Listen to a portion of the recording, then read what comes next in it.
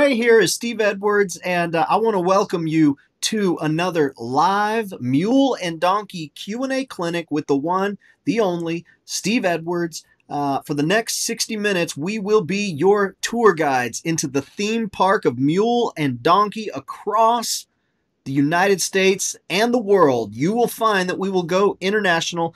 We're so glad that you're here to spend a few minutes with us. We go live every single Wednesday. Yeah, like I said, for an hour just to talk mules and donkeys so that you can gain trust of your animal, get results in your training, and just enjoy what it is to be a mule and donkey owner, a mule and donkey driver, rider. Steve, how are you doing so far this week? Well, I've been a trailer repair person this past week.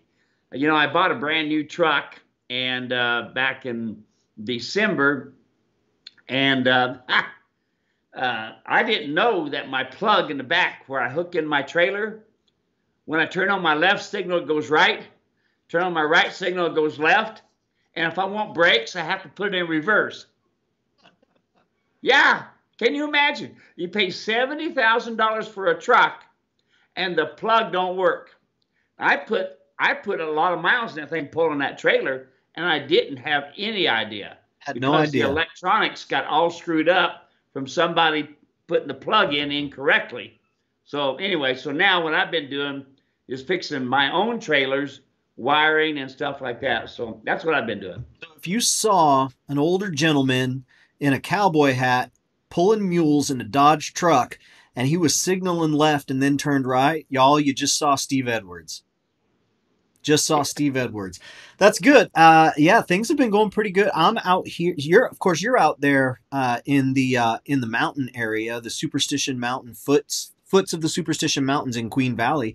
Rural area. I'm out here, city boy in Chandler, and it's been really sunny. It's been really hot. Matter of fact, that's how we're going to start things off. If you're watching, I just want to say thank you. Well, if you're watching, obviously you just heard that. You're watching with us right here, right now. We want to know you. We want to hear your name. That's really the first thing that we ask is that you put your name, you comment with your name, where you're watching, and what the weather's like today. We want to know that you're here, say hello, introduce ourselves to you. So that's the first thing we ask. The second thing we ask is that you answer or ask any and every mule and donkey question that you got so we can answer it. Today we're going to talk about the come-along rope as we do every week. We're going to talk about some next steps. We're going to talk about next steps in ground foundation training. We're going to talk about cinch sizes for a new saddle, a whole bundle of different things that we're going to address, and we want to be able to talk about your concern as well. So if you're having problems or you're getting ready to step into a new area of training, or if you're working on something and you just want to know if you're doing it right, because here's the thing, with these mules and donkeys, especially the donkey, they can be so docile, and you would never know if what you're doing today is going to cause problems 6, 9, 12 months down the road. So just share what you're working on if you want to make sure that you're doing it the right way, if you're doing right by your animal, and you're setting yourself up for success long term. So ask those questions. And then the third thing is that we ask you share the broadcast. And this really is just all about us expanding the mule and donkey community. Horses get the spotlight. We're aiming to take that spotlight away and say, hey, look over here. This is where the real star is.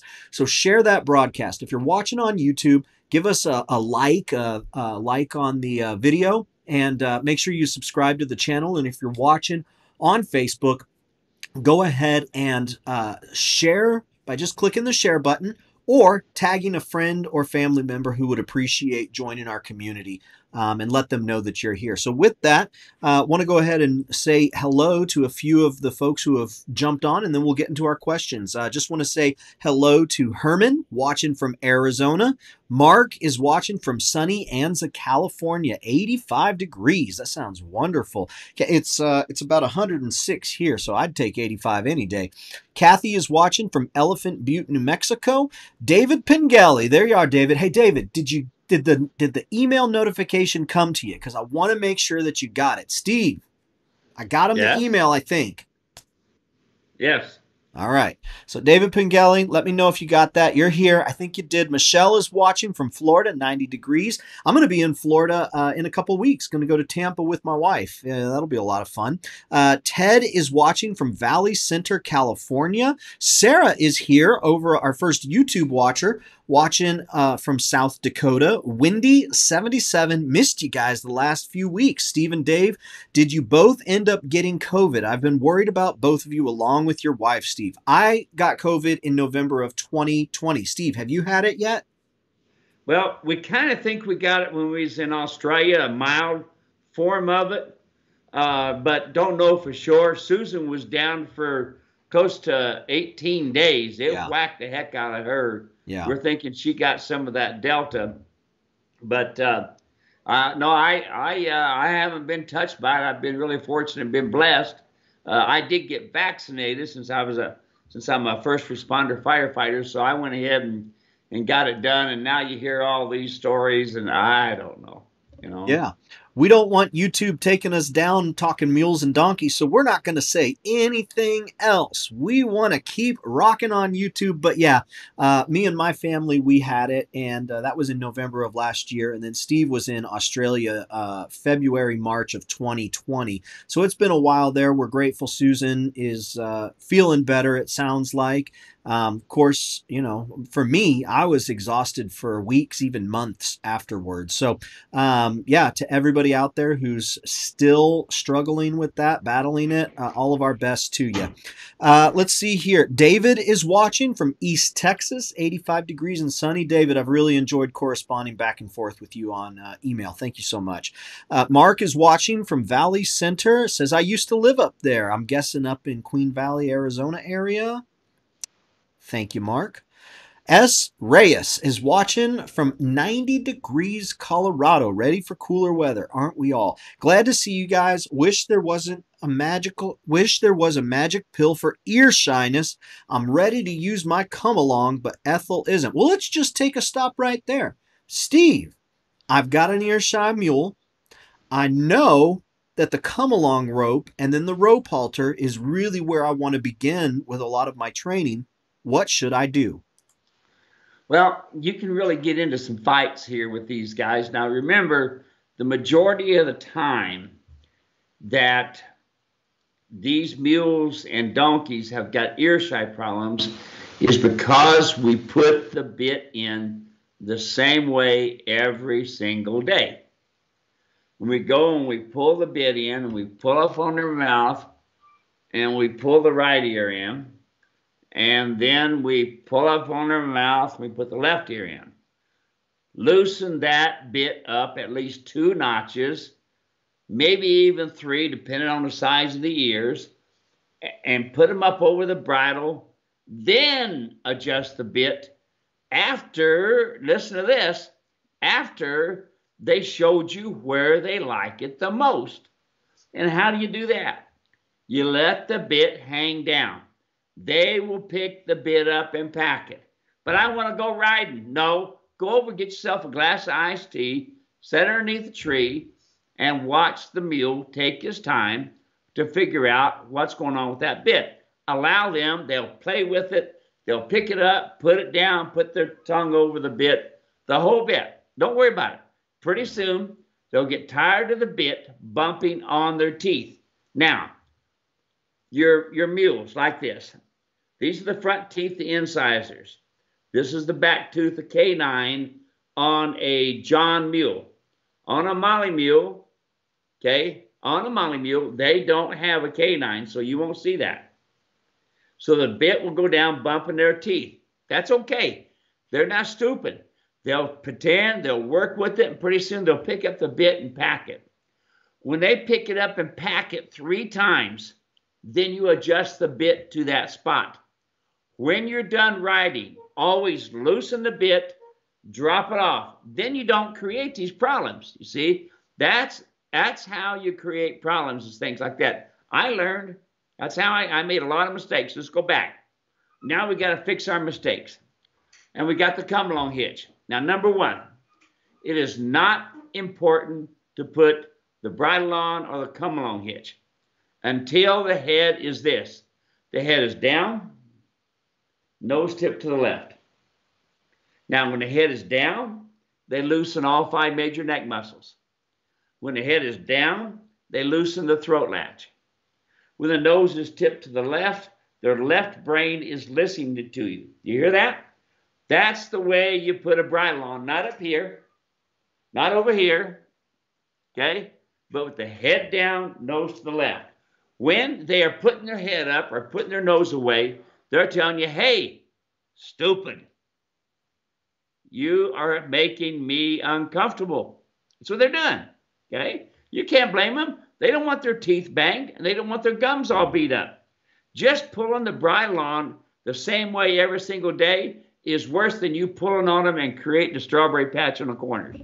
That's what it is. So let's go back. Put our left hand on the nose. Our right hand, we're going to rub and rub and rub the eyes. And we're going to, left hand is going to be on the nose, and we're going to rub the eyes. And when the donkey drops his head and is starting to relax, you slowly move your hand up toward the ears. If he elevates his head, he's worried, wait right there.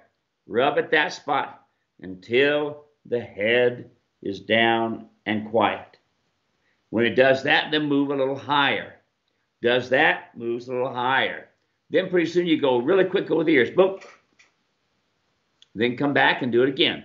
3, 6, 9, 12. Today we're going to do 3. Head down, nose tip to left, rubbing, kind of go up over the ears. A lot of these mules, you can rub their ears until you go to put something on them, like a bridle or a come-along hitch. Well, what happens?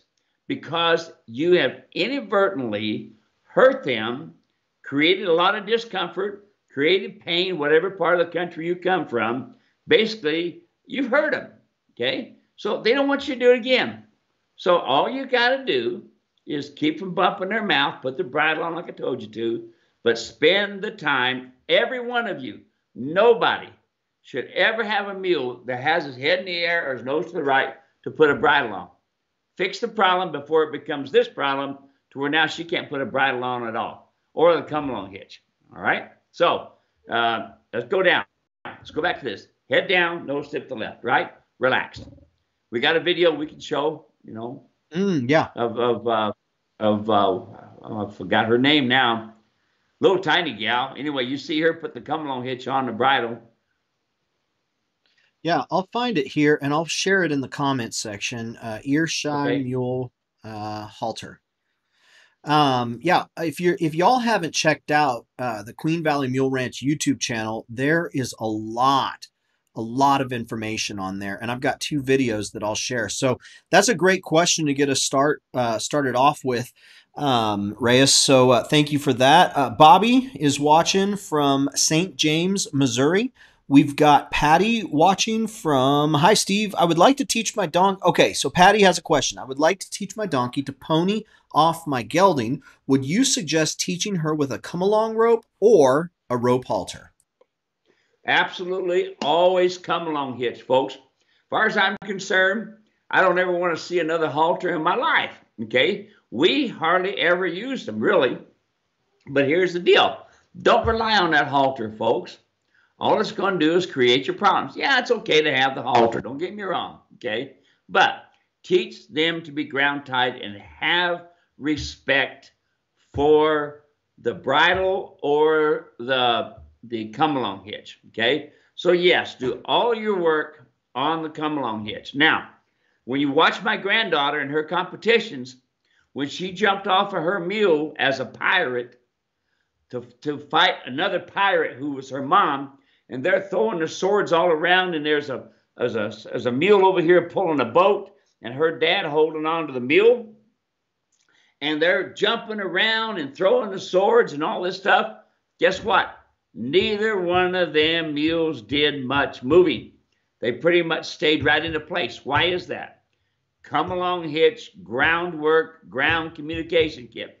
Before anything else, folks, before the riding, before the bridle, before any of that stuff, any of it, do the come-along work first. Get your mule consistent where he has respect. Respect. So when my granddaughter jumps off her mule, She's not leading by a halter. She's leading with a rein to the bit. Yes, yes. When you see us go out and ride and work cattle, we don't have a halter on our heads. When I drop my rein on the ground, that mule has so much respect for that rein that it's going to stand still because it doesn't want to be bumped. You see? That's right. So come along hitch, folks. Use that come along hitch. Yes, use your halter. I understand, okay? But, you know, if you ever watch me do demos, you'll see me use that come along hitch and very, very little on the rope halter. Yeah, so I'm going to put a link in the comment section where y'all can check out the come along rope, but I'm just going to read, we've got 46 reviews from folks who have purchased the come along rope and who go out and use it. And I mean, here's just a few. Works wonders, only have had it for 4 days. Mule responds great to it. She's learning a lot. This one's from Eileen who watches. The come along rope worked really well. I had a great response from Smokey after using Steve's method of ask, tell, demand. All I need to do was lightly pick up on the rope, and my mule knew that I wanted what I wanted him to do right away. The rope is well made and sturdy. The delivery was fast too. This one is from Mickey, who keeps long ears. The come along is a very useful means of communication to my mule. My mules don't act up in confusion as they are clear that I am a leader and what I am asking them to do. The videos are great and the technical support is fantastic too. The come along rope is a great tool for keeping my 17-month-old mammoth's attention. She responds immediately to my cues, and on and on and on it goes. I mean, these are you know, here's one from May of this year. So glad we got our come along rope. Really helped with our training. Our mule Kate picked up the training real quick.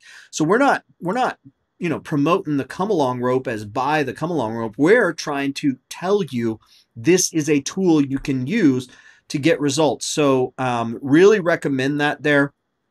Who was that asked that? Was that Patty? Really recommend that there, Patty. Get the come along if you don't already have it, and then start with that.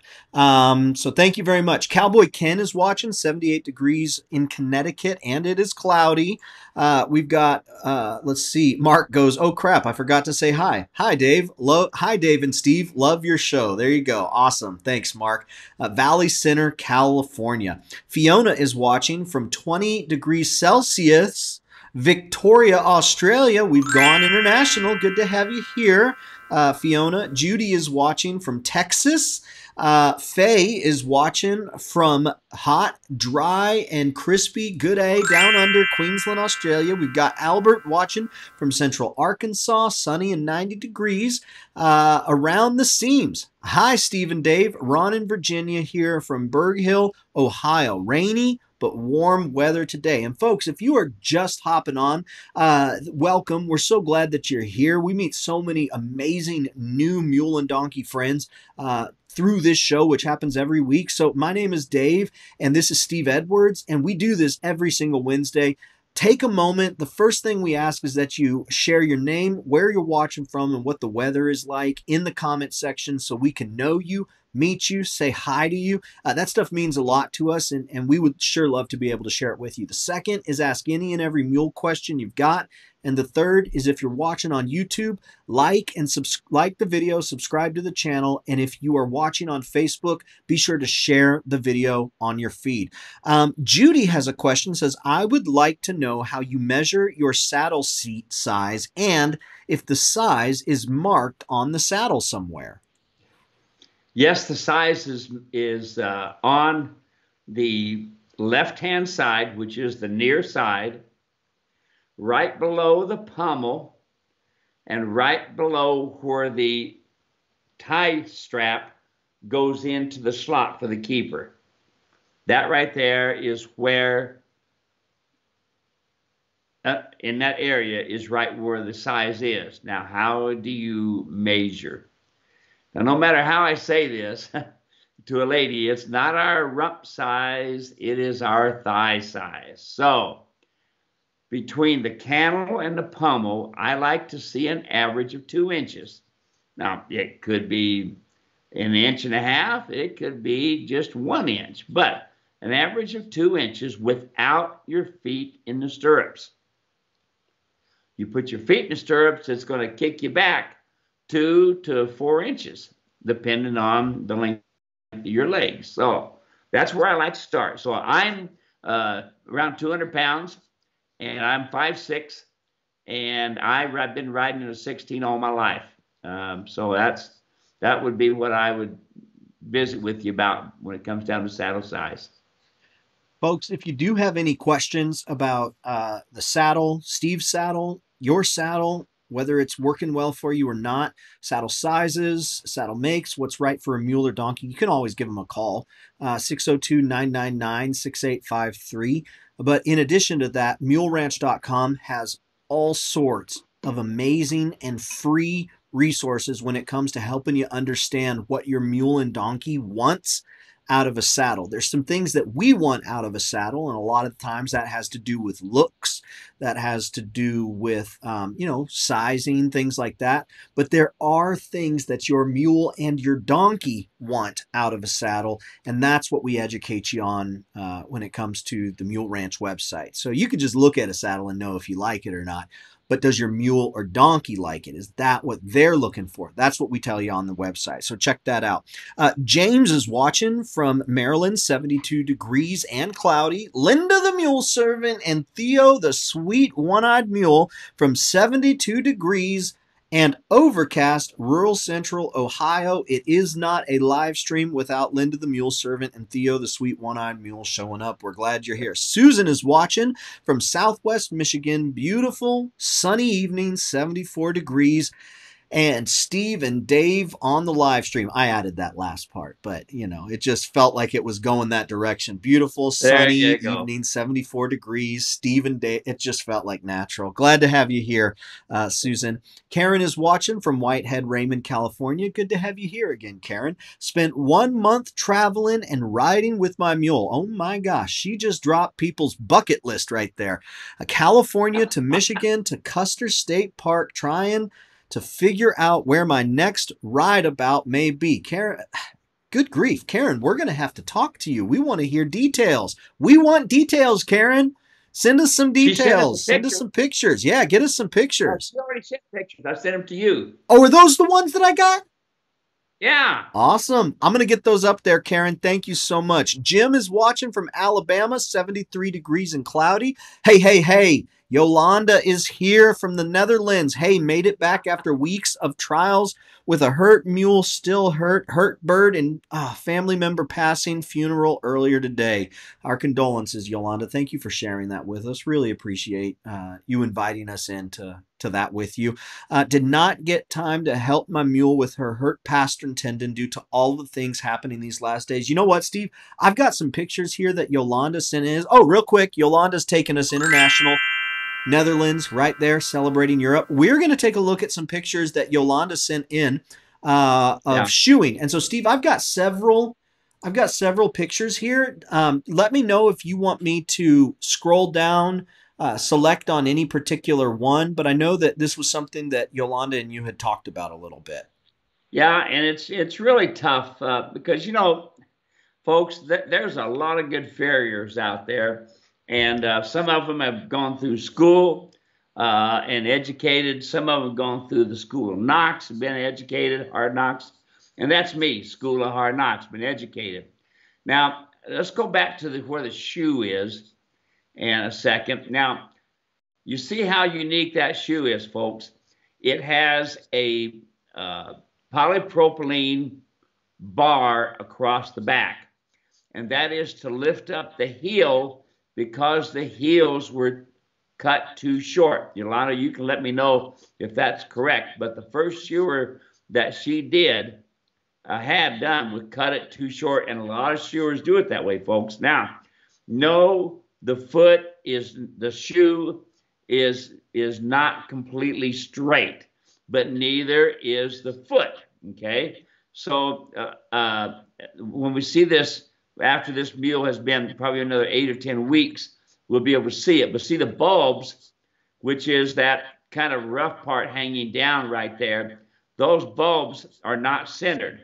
Well, if you look at the hairline, where the white and the gray come together, you can see how the bulbs should be. and they all be contracts and come down to the center of the shoe.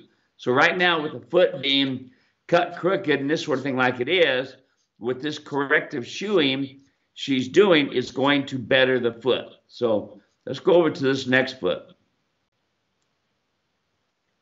Okay, now Yolanda, correct me if I'm wrong, but this looks like a front foot and looks like a left front. Now, notice, folks, the frog. That's the part that's V-shaped right there. Now, that's the frog. That is going to point to the center of the hoof. That is where, that's when a hoof is straight all the way around, that's going to point to the center of the hoof. So, notice also on the right and on the left in the back, especially on the left-hand side, how it's cracking right there and broken. Those are called quarter cracks. That's why I tell you, don't put more than 4 nails in a mule or donkey's shoe. No more. Because if you put more than 4, you get back in there and it's already really soft because it has the donkey foot. It's already soft, and then you put a nail in it, you're going to make it be even more of a problem. So that right there is a perfect example of a nice frog, good, healthy frog. They've trimmed it up with a knife, which is okay, but it's not something I do much of. A frog sheds off, so it'll naturally keep to a shape. It's okay to clean it up to make it look nice like this one did. Again, the frog is pointing to the center of the foot, the sole, okay, right to the very front of the outside wall. Perfect. Now, that's a nice foot, except for the quarter cracks. Now, expect those, folks. Expect those. But expect it even more when you put nails in it. All right? Go to the next picture. There we are. All right? Notice how the feet are setting down, but look at the left foot, how it's pointing out even more than the right foot, okay? Now, you can see he squared up these feet, these shoes, by doing corrective shoeing. It's more expensive, but it's worthwhile to have your mule walking straight, okay? It's imperative. So with this corrective shoeing, they've brought the heel up so that now and remember this, folks, the bevel of the shoulder, the angle of the shoulder, that should be the angle of the foot. That's going to be the next picture here. Okay? Now, right now, if you look, you can see how on the back of the shoe, they put these extra padding there to be able to get the mule to stand up according to the shoulder. Now, of course, I can't see the shoulder, so I've got to go by what the, oh, there we go. There's one of the shoulder. All right. Look at the shoulder. There we go. Look at the shoulder. Look at the slope of the shoulder, and then look at the slope of the hoof. Is this the slope right here, Steve? Is this what you're talking about, this area? Yeah, keep on following all the way up to the wither. You see that light color? Right here? Straight on down. That's the slope of the shoulder. Right now, it's a little bit off because the foot is going forward right now. But going back to the shoulder, from the wither down to the esophagus is roughly the slope that you want all 4 feet to be in. So it's not a matter of measuring, everyone. It's not a matter of putting a measurement on it. It's a matter of the looks of it. Look at the slope of the shoulder. Look at each one of the hooves. Now the back hooves are more like the front hooves. Look at that. You can see the left rear and the right front, and you can see how they're almost identical. That looks good, only because this farrier did right by the mule and brought the heels up in the back. Now we're not pulling on the suspensory, we're not pulling on tendons, and that's the problem, folks. That's the problem, is when they're not shod correctly, you're going to have pressure on the wrong places on that foot. You may think you're going down the road nice, but that mule is in pain. Get that in your mind, folks. Get that in your mind. Oh, I don't have to shoe my mule because he don't need shoes. Yes, he does. Yes, he does, especially if they're not correct. Don't try to save yourself some money or think you're different because you've got a mule and you don't have to do anything with it. Yes, you've got to take care of that mule. And the feet, if you do not trim the feet and do it every 8 weeks and keep shoes on that mule so that the frog stays good and healthy, like the one picture we saw, so that the frog stays healthy, you're going to end up with a mule that's in pain. And the problem is this, folks. This is the problem. You got a mule and a donkey. Mules can be so sullen. Where do they get that? From the donkey. They can literally be standing up 1 minute and fall off dead the next minute because they don't show pain like horses. They don't blow up like horses and crazy things like that, which is another story. So, see, this is right. Here's a lady trying to take care of an animal she loves. The proper feet and the proper shoeing and trimming. Okay? Let's look at that foot. Real quick, Okay? there's Yolanda right there. Hey, Yolanda, there she is, right there. There she is, right there, holding down the Netherlands. Is it really her? What's that? Was that her? I think so. Because she wasn't in my saddle. Ah, Yolanda. Who was that? Somebody else. Okay. Now, this is, you see here? There we go. 2 nails. You see that? 2 on the right, 2 on the left. That's a left front foot, I believe. Notice how the frog is pointing toward the center of the shoe. The shoe's off a little bit, just a little bit, but it's enough that it's fine. He's slowly but surely going to be able to correct that foot, bring that foot over square so that the frog is pointing toward the center of the foot. All right? Notice 4 nails, folks. That's all. That's all a mule needs. There you go. And the heels look pretty good here, too. The frog is nice and big.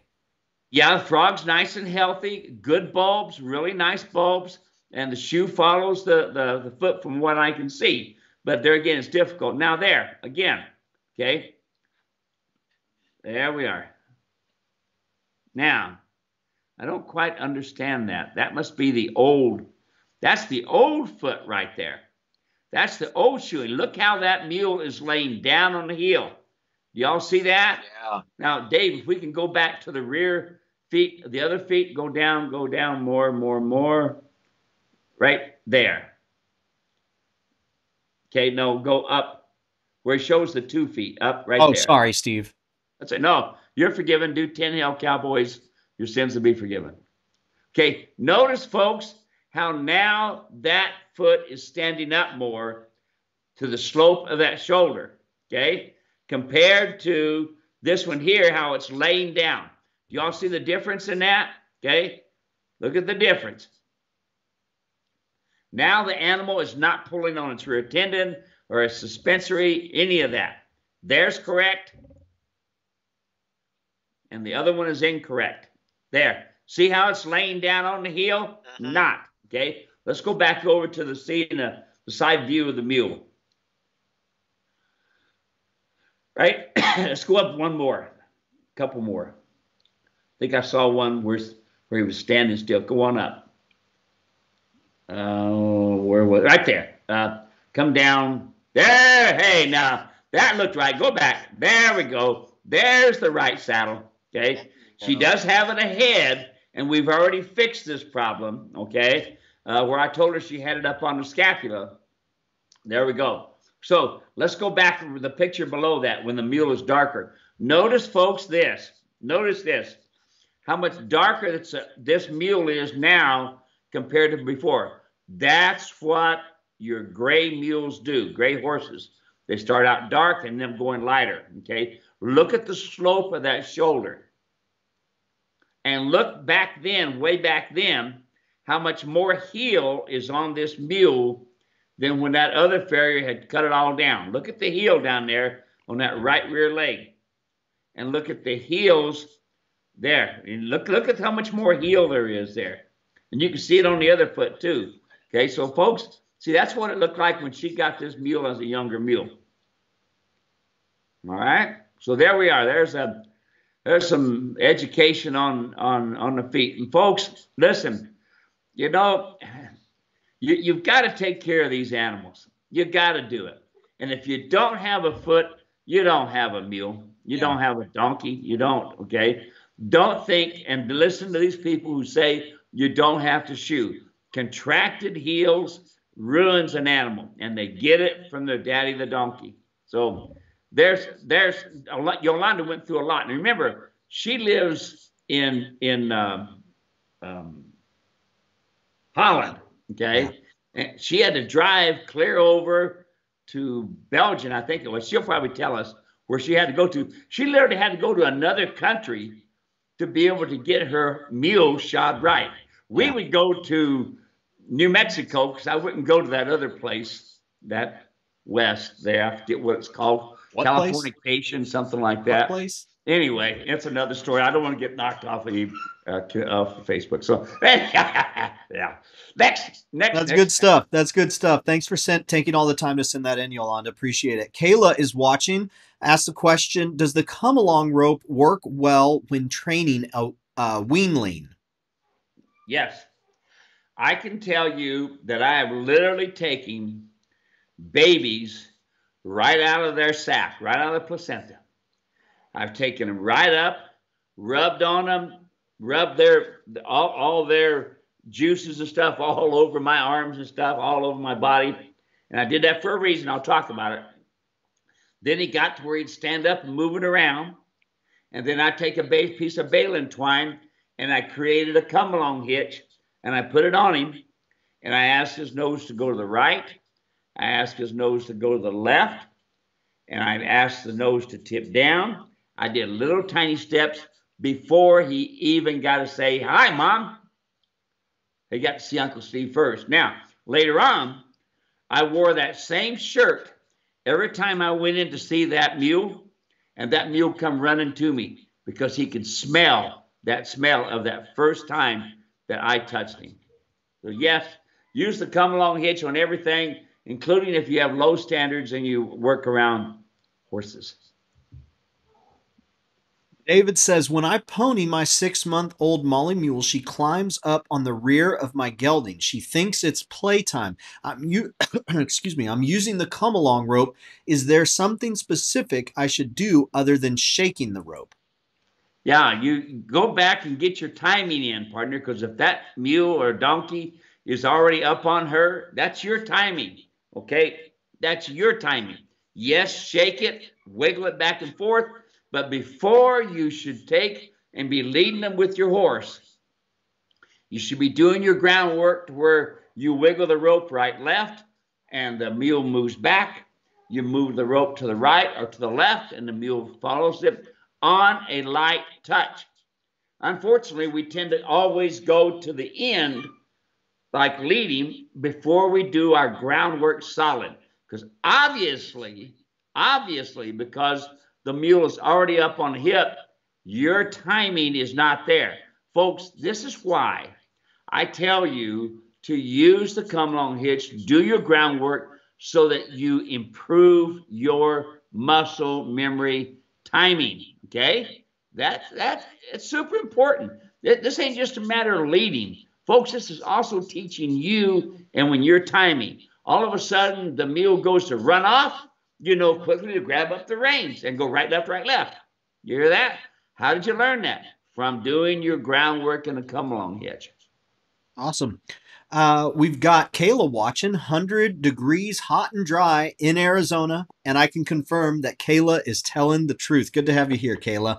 Gabriel's watching. How do you deal with a mule that kicks when you try to grab cinches or any ropes hanging low? That mule's telling you something, Steve. What's that mule saying? That mule says, I got a problem here that we need to fix. Now, it could be that you've tightened your cinches all at one time.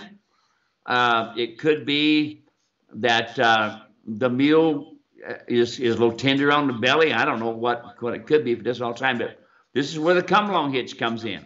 The mule is saying, don't touch my belly. Now, a lot of times what happens is these mules get touchy on the belly is because we've tried to cinch the cinch all at one time. Cinch it up a little, walk around in a circle. Cinch it up a little bit more, walk around in a circle. That is, and Dave, I think we probably got a video on that. That's how you do it. But again, all the mule is saying to you is, don't do that. Well, if you want to touch his belly or any place, you should be able to do it without him kicking at you. Put the come-along hitch on, and if he kicks at you, that is where you're going to have me come unglued. I will try to rip his nose off. I will. I won't put up with that attitude. Now, in the very beginning, I'll just do a slight bump and say, don't do that. But if he kicks at me again, I'm going to hit him harder.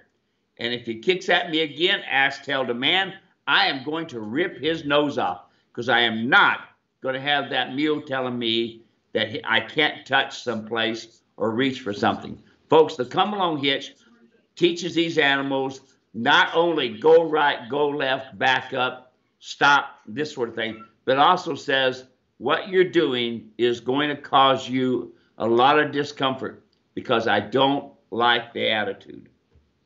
Yeah. So, real quick. Oh man, there was something that I was gonna say, Steve. You said something, and I was gonna. It'll come back I to me. that. Oh, I know what I was gonna say.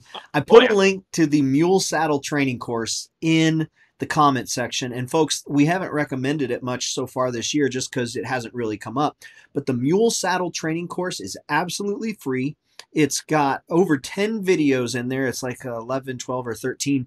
And there's a section in there where Steve goes through exactly how you want to get everything saddled up. And he talks about how to tighten the cinches, and you don't want to use the cinches that only tighten from one side. You want to tighten from both sides, and it goes into all of the reasons why in the video. It's free. It's in the comment section. Click, get that. You will not regret Did it. you just use Lisa the is watching F-bomb? from Italy. What's that, Steve? Did you just use the F-bomb? Yeah, Free? free, baby. It's free, baby. Free. Yeah, go check it out. It's in the comment section. Get it for free, baby. That's the F-bomb we love. Let's see here. Lisa is watching from Italy, 20 past midnight. Thanks for hanging out with us. Wow. Lane says, Steve, do you think of the Aparejo style salmon river pack for mule packing? Aparejo style Yeah, salmon river that's pack? yeah. It's actually Spanish for pack. Okay. And so what about it? It's I guess, what do you think of it? Well, it's basically another way to pack. It's the Spanish word for box, for pack outfit. So I mean, you can use that. It's just another way to pack. It's another way to put things in, to put on the mule, to pack it back in the mountains. Very good. So, all for it. Trace is watching from Longwood, Queensland, Australia. Gone International. Beautiful day there. Good to have you here, Trace. David is watching from Port Angeles, Washington. Tonda says, can you tell me what age do you start using the come-along rope on a baby? And Tonda, I'm going to tell you, we don't use them on babies. They are humans. They're too young to respond. They are still, they just, it's not a tool for a baby. Now, if you're talking mules, I'll let Steve answer that. But I've never used the come-along rope on a baby, and my kids have turned out good so far. We'll see how it goes. Steve, what if she wants to use them on a young Well, mule?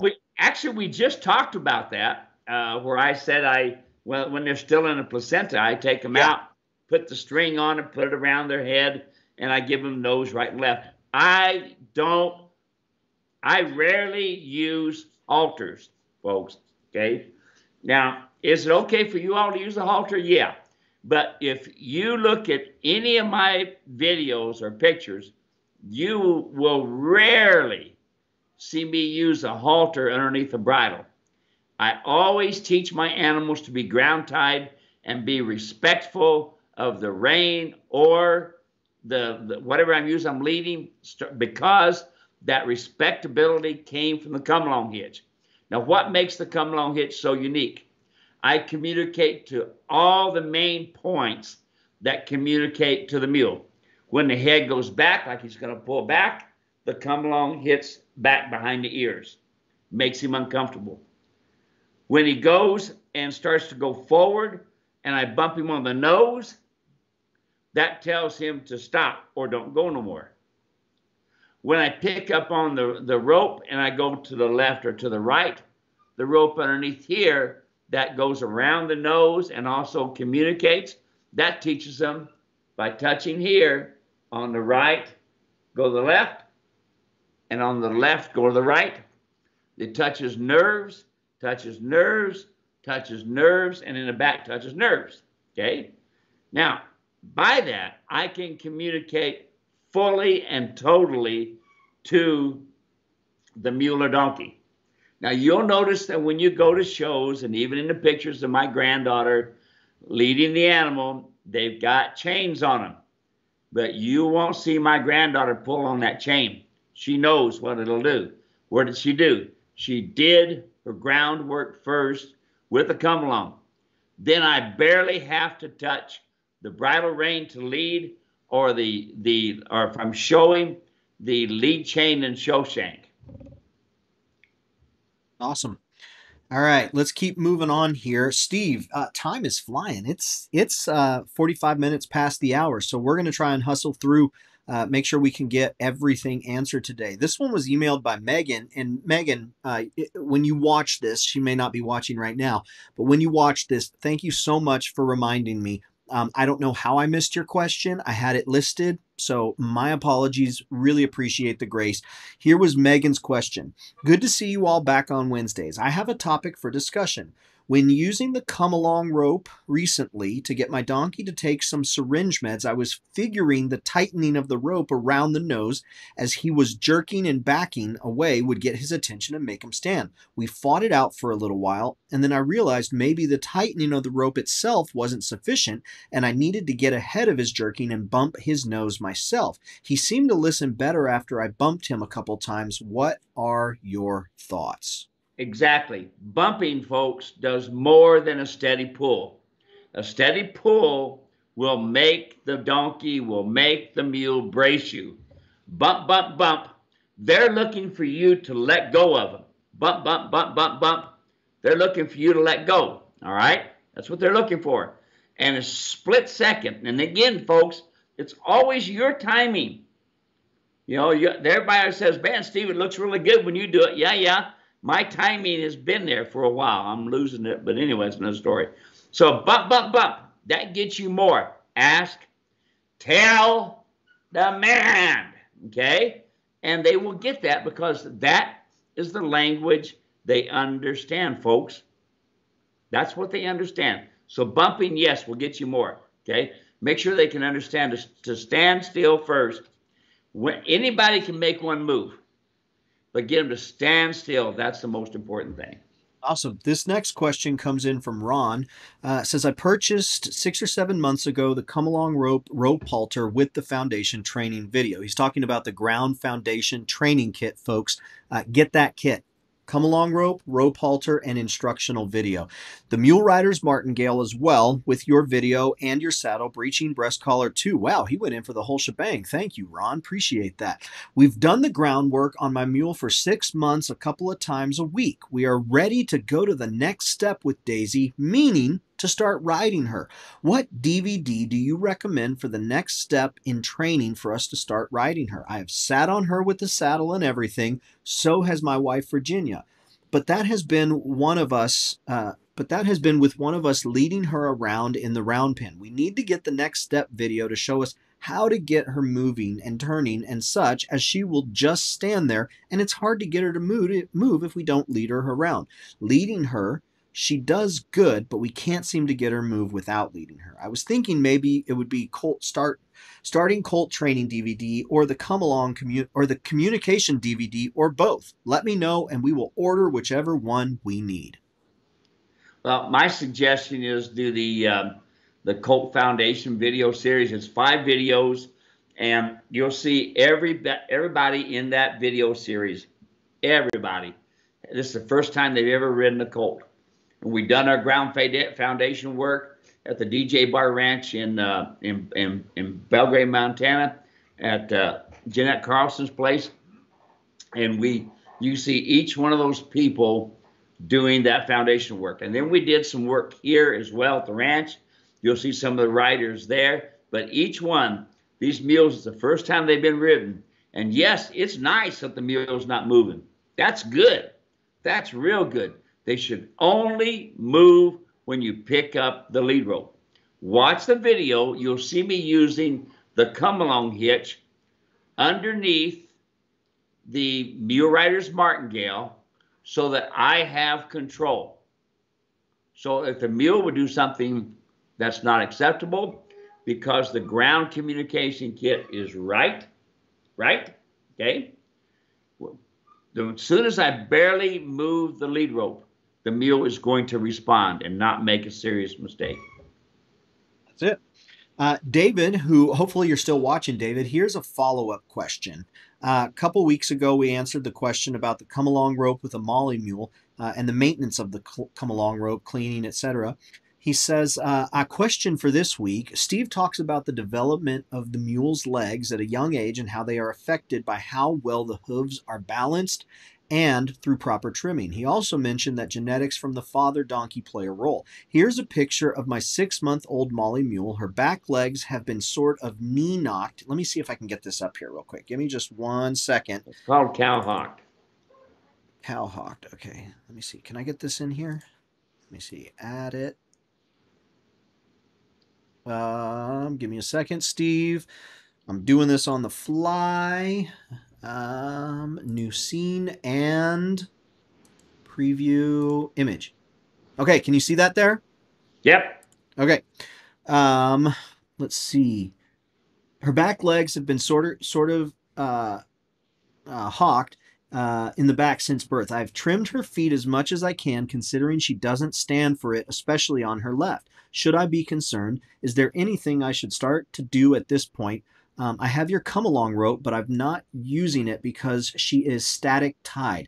And I have your halter, but it's too big for her at this point. She stands better with the come-along rope, but only use it when I'm right there with her. So there you go, Steve. What would you say? Okay, the teachable moment. This is always important for me to have a teachable moment. Number one, you notice the colt is tied to an inner tube around the post. Okay, you see the inner tube attached to the lead rope going over to the mule. Now here's the problem with that, okay, is that number one, the lead rope is too high. Never tie any animal more than wither height. Pretty much, if I'm going to tie it all, I'm pretty much going to try to tie wither height. So the reason for this, if the mule should pull back, I don't jerk out the neck vertebrae, and I don't jerk out places on the back as well. It's a good possibility of them flipping over, okay? So that's what I don't do, okay? The halter that's on there is not adjusted correctly. Notice it's too far behind the ears and will not communicate to the mule quality enough so that the mule knows not to pull back. Use the come-along hitch. Don't use this old method. Now, don't get me wrong. I've used this method right here for years until I hurt enough animals, and I mean hurt them, so I quit it, Use the come-along hitch. I literally, if I'm going to shoe one of my mules, I literally throw the come-along hitch, the rope, the lead part on the ground, and they stand there perfect while I pick up all 4 feet and I trim them and shoe them. I never tie my mules when I'm shoeing. Never have, okay? Well, I mean, once I learned about the come-along hitch, that was it. So for 25 years now, probably 30 if I look at it, I never tie one up when I'm shoeing. And you'll see me rarely tie one up when I'm saddling. Rarely, okay? So don't get me wrong. Now, there is a time, like at the DJ, at the Parada, yeah, thank you, ranch, where we're all tying them together, and we got all kinds of different people, all kinds of animals. Well, yeah, a lot's going on there. I'll do it then. But my preference with my little mule Rocky is to go off to one corner, throw the lead rope on the ground, saddle him up, and go. All right, now let's go back. When you pick up on a mule, now this is a good-looking mule. Nice hip, nice rounded hip. I'd like to see him from the side. Nice keen head. Looks like that his mother must have been a quality mare. Now, it is not unusual to have a baby cowhawk. That's what it is when the knees are close together. It's not that unusual. Mainly because you have to also think about it when you look at a lot of your draft animals, they're close in the hock, and some of your quarter type horses are too. All right. But when you take that problem and go along with a donkey that's really bad cowhawk, you could create a problem. So what would I do? I would be trimming on this mule so that his feet would be straight. Now, the back foot is always a problem on all your mules and donkeys. Why is that? We pick up the foot incorrectly. We do, okay? So I've got the come-along hitch on me, and Dave, you can give them that video so they can watch it. I've got the come-along hitch with me. I do not have the mule tied up, and I'm going to pick up a back foot. I pick up the back foot. I come forward first, go straight back and over to the left. I do not pick it straight up and go out. I always pull it forward toward the shoulder, slowly, and then I come straight back, and I come back to the center underneath the tail. And I do that on both sides. Again, the video is going to help you, but my suggestion is, folks, you see, this is the way we did it for years. You know, we had a lot of colts tied up, and we'd halter train them in this way. Well, the problem is the colts would fall and hurt themselves, pull back. Later on, we had problems because we crippled them and didn't realize we had crippled them when we started saddling, and we had vertebrae out of place. A lot of things happened. So I don't do it the old way anymore. If the halter was adjusted correctly and it was down lower so that it meant something, but it has to be tied hard and fast, not to a rubber inner tube that's going to give. I don't want the animal to move. So when I have my halter properly adjusted and I have them on a place where I'm tying them, if they go to the right because it's tied hard and fast, when I go to the right, it bumps their nose. When I go to the left, it bumps their nose immediately. Immediately. That way they know if they are incorrect, the halter corrects them. That's why I properly adjusted halter makes all the difference in the world. Instead of pulling on the side of the mule, you should pull underneath so that you're pulling straight ahead. And I can go into a lot more, but that's enough for now. Let's have some other questions. Awesome. So I got another collection of images here. This one was sent in by Valerie. She says, I've tried. So Valerie sent in a message a couple weeks ago wanting saddles for her pony. And so we talked a little bit there. She sent in these pictures. She says, I've tried a pony saddle, full quarter bars with 6.5-inch gullet, 7 gullet with semi bars. I've put my saddle that's too big, but just to check the bars, it's weighed 7 gullet, full quarter horse bars. I bet a pony saddle. Her shoulders move differently. Picture of mom and dad I got from the original owner when she found me and brought her. Thank you. I'll go put my saddle on and take a pic. So here's the pictures that she sent in. Any further comments here to share with her, maybe helping her get something that will fit? Yeah, well, my bars are not going to work on your horse. They got a completely different back, okay? Now go back one. Yeah, right there. Notice, folks, no rear cinch. Notice, folks, saddle tendon on top of the scapula. Now, yes, it's a horse, okay? But the back of the saddle is coming up in the back, and when your rider is moving, as the rider goes up and down, the saddle is bumping on that scapula, and therefore the back is going to be hurt. Yes, a rear cinch, folks, on a horse needs to be a front and rear cinch. The back one can be loose, the front one snugger because of the way the horse is built. But my bars will make this little pony really uncomfortable, and I would love to say, yep, buy it, it'll be fine. No, don't do it. It will not work. Folks, on saddles, the purpose of 2 D-rings, 2 on the left, 2 on the right, is to keep the saddle from Canada Living. Now, I had a guy ask me today. He says, "Don't your spur get hung up in the cinch?" I said, "No. Why would you want to have your leg in the rear cinch? Rear cinch. Why would you want to have your leg that far back? It also, when you go to kick, it makes you go forward like this. So it changes the whole communication to your riding animal. You have, folks, about 6 to 8 inches that you can move your spur, your heel, to be able to communicate. In the center here, that makes the mule side pass. In the front one, that makes the mule turn on the hindquarters. And the rear one makes the mule turn on the forehand, okay? So the front end stays in place, the back end comes around. Now, you don't need to move your legs much to communicate, go right, go left, and this sort of thing.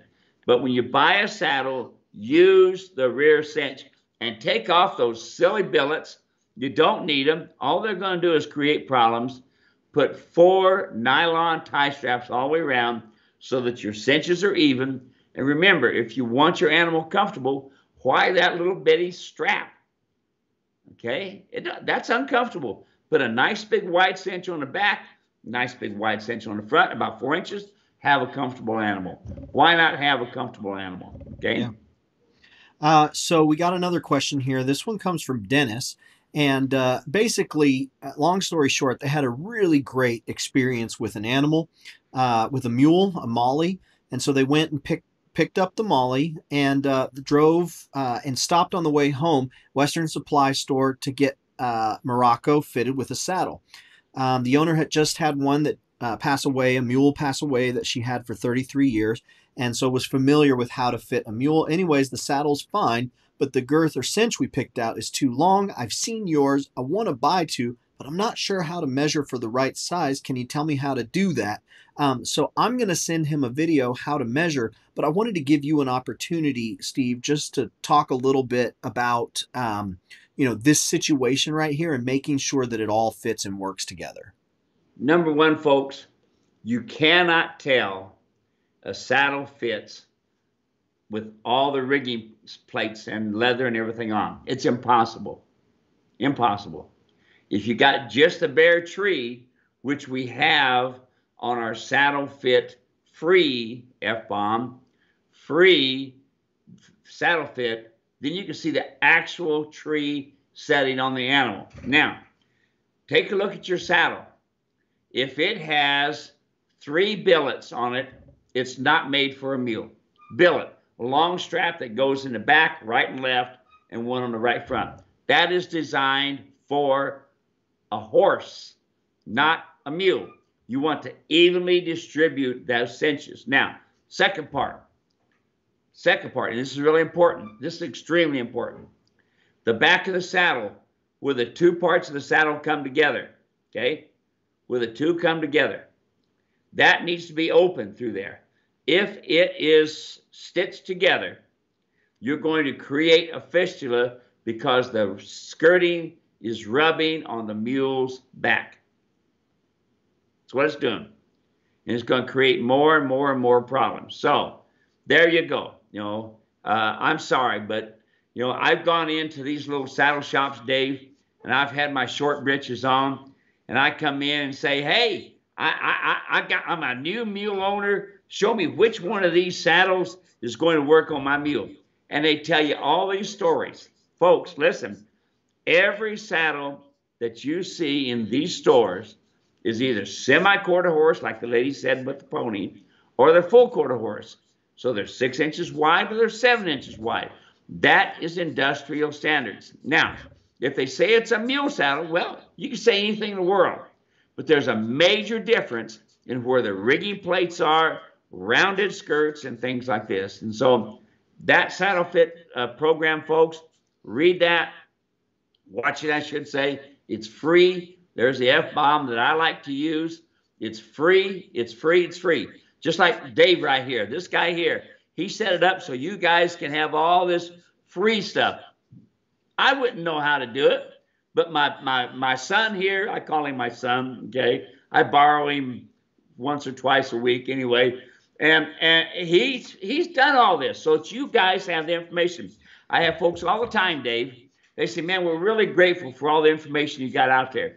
But folks, I have to pat this guy on the back, okay, because he's the one that has the knowledge. I'm the brawn, he's the braid of putting these shows together, these programs. So, give Dave once in a while, hey, Dave, thank you. Everybody give him a kudo up there. Throw kudos up there on the screen so he can see it, because this guy is what did it, folks, okay? And we've only got a little bit of the videos. You wouldn't believe all the stuff Dave's got, that he's got to get out there yet. We got stuff when I train animals in Alaska, when I train mules in Egypt, when I train mules in Brazil, all over Israel. The stuff has still got to come out, folks. I don't know if he's being lazy or what, but anyway, that's another story. Thank you, Steve. Lane's watching. So we're past, it's 4:07. Do you have a few extra minutes, Steve? Sure, I'll go ahead and do that. Let's do her. Okay, let's see if we can get through these real quick. Give me the short answers. Sure. I'll just blow through here. Lane's watching from Oregon. Jack is here from Johannesburg. Callan is watching from Utah. Susan, Cindy is watching from Tennessee. Susan says, do you recommend oiling my new ultralight saddle that I just received, and also the Tapadero stirrups? No, I don't recommend oiling them now. Now listen, folks. One of the things I talked about in my video, now she should have got the video, the digital video. Ask her if she did or not. Anyway, one of the things I talk about in there is I do not heavy oil my saddles. I light oil them. What I want you to do is shape the saddle to you. Okay, and you do that by taking a bottle of soapy water in a spray bottle, wet the back half of the fenders, turn the fenders, put a stick in them overnight, wet underneath the jockeys. Now, if you want to shape leather, you have to wet it. And when you use soap, it keeps the moisture in there longer. Now, you're getting ready to ride, you pull the stick out, and you wet the back half, and you go ride. You ride, you ride, you ride. You may ride 6 months, and then finally you say to yourself, okay, everything's the way I like it.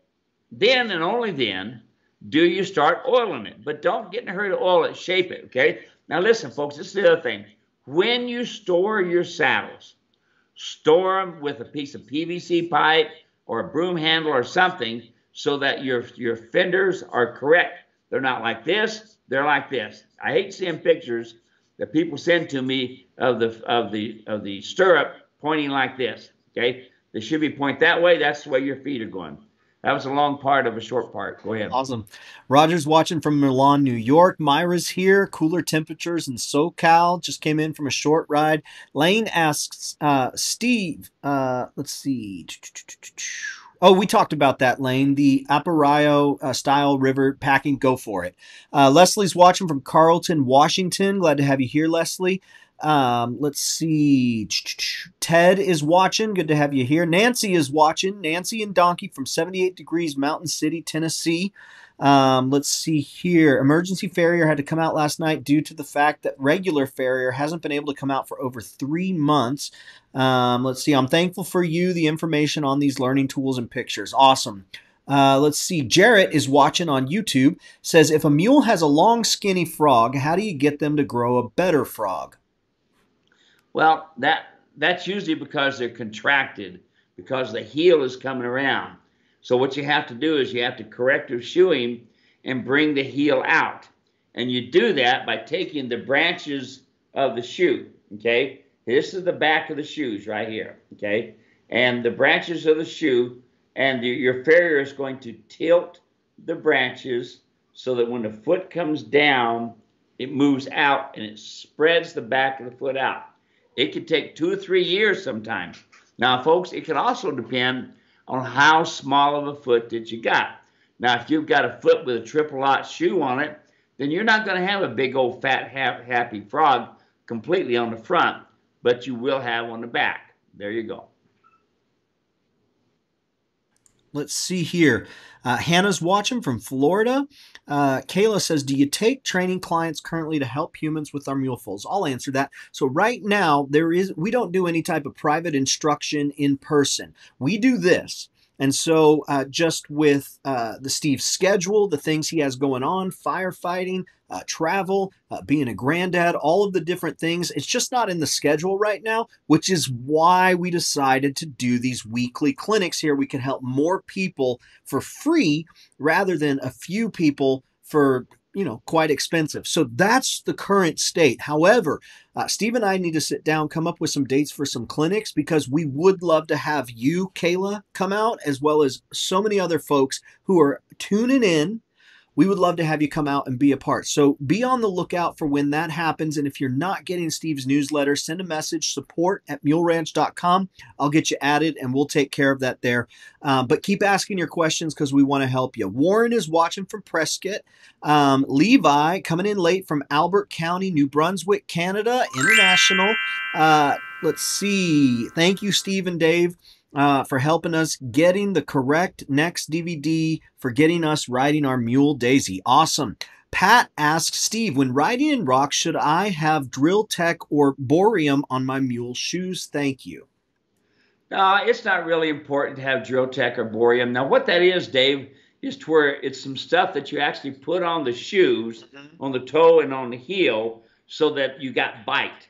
And we usually do that when we're in really icy areas, like at the Grand Canyon. During the wintertime, it's slick, and that's when the Boreum or the Drill Tech really bites in. But otherwise, folks, I just use normal shoes. I shape them. I use St. Croix shoes. They're nice. They bend nice. They're easy to work, and that's what I use. Mark says, hey guys, it's 4 p.m. Thanks for your show. You're going on overtime. That's right. This is where it gets double free. This is double free mule and donkey training. Shelly's watching from British Columbia, Canada, international again. James is watching from Holden, Missouri. Tonda says, they're all saying thank you, Dave. Appreciate that. Thank you all. Appreciate that. Kayla says, we would love a clinic. Thank you. Well, Kayla, make sure that if you're not getting Steve's emails, just send me a message. I'll make sure you get added and we'll get you an invite. Steve, that's everything for this week. Thanks for taking a few extra minutes here to make sure folks get their answers. I know they appreciate it. Well, it's okay, Dave. Here's the deal. Like with Yolanda, folks, it is difficult to find a good farrier. It really is. And Yolanda put forth the effort. Good for her. But let's put forth the effort for these animals, folks. They depend upon us to feed them correctly, to shoe them correctly, to treat them with respect. And I can't tell you how many people I get so frustrated with. Oh, they don't want to buy a britchin because it's too much more, and they don't want to put a rear cinch on. No, folks. Treat the animal with dignity and respect and enjoy this life. The idea of this mule and this donkey is to take you out of this sorry world that we have and enjoy life, and go from there. Yeah, they are going back to the story of creation. They are here to, number one, display and showcase the creativity of the Creator. So number one, they glorify God just by existing, showing off His creativity and His brilliance. But then on top of that, we've been given dominion over all of creation, which is just an incredible gift in and of itself, that something as wonderful as creation would then be entrusted to us, to humans, created in the image of God. That's just an incredible gift. And so you're absolutely right, Steve. It's not an invitation. It is a responsibility, which is why we love doing this, helping folks fulfill that responsibility. And we love all of the other folks out there who are helping with all different areas to help us fulfill our responsibility in all sorts of different ways. But yeah, we really do appreciate folks tuning in and hanging out with us. Cindy, I think, has the best comment. She says, yay, Steve and Dave. Best match team for our mules. That's right. We'll throw the yoke on there and we'll carry it together. Steve, it's good to do this with you. Thank you for hanging out, folks. Thank you for watching, and I guess we'll see you next week. Yeah. Yep, I sure will. Blessings to you, my brother. Hey, take care of that mules and donkeys. If you love them, you won't overfeed them. There we go. Take care. We'll see y'all. Bye-bye.